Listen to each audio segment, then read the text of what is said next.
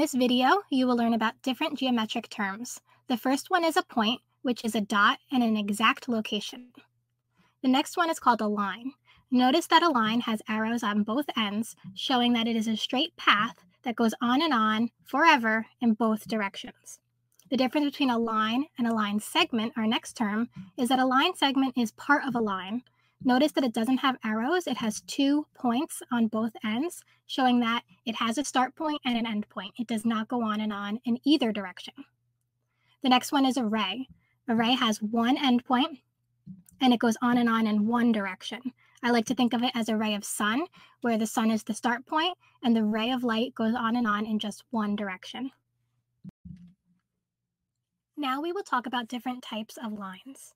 The first one we will talk about are parallel lines. Parallel lines run the same direction and go on and will never touch no matter how long they are extended.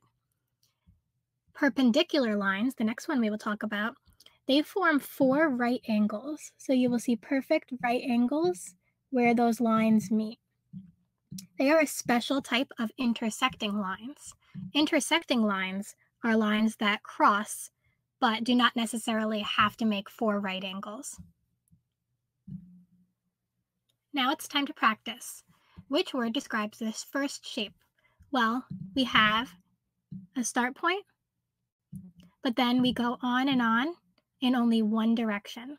So remember, that's the one I told you that's just like the sun. So we call that a ray. Let's move on to the next one. This one has 2 endpoints. Remember, that would be part of a line, so we call that a line segment. Let's look at the next one. It's just an exact dot. We call that a point. And the last one.